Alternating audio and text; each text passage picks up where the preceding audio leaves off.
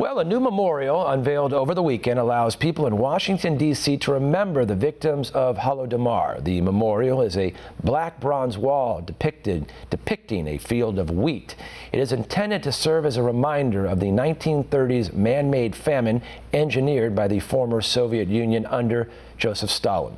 One America's Neil W. McCabe has the story from Washington.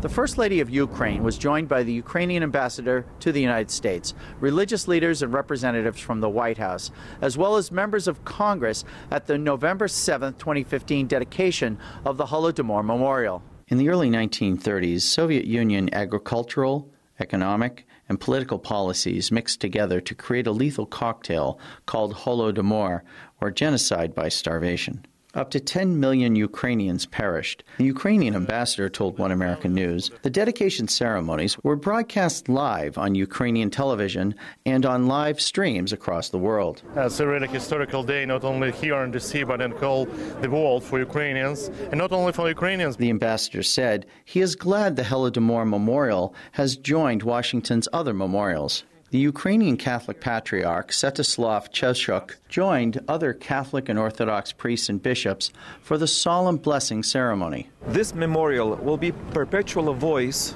of the millions of victims of the Ukrainian genocide.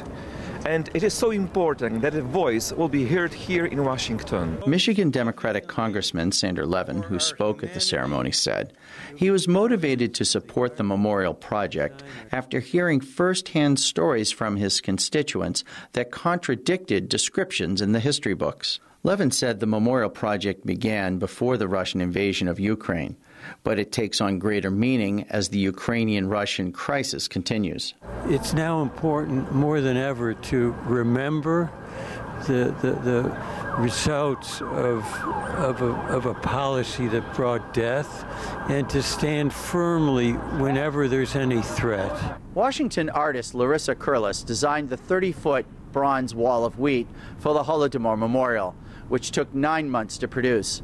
Now it is a permanent part of the Capitol's tapestry of monuments.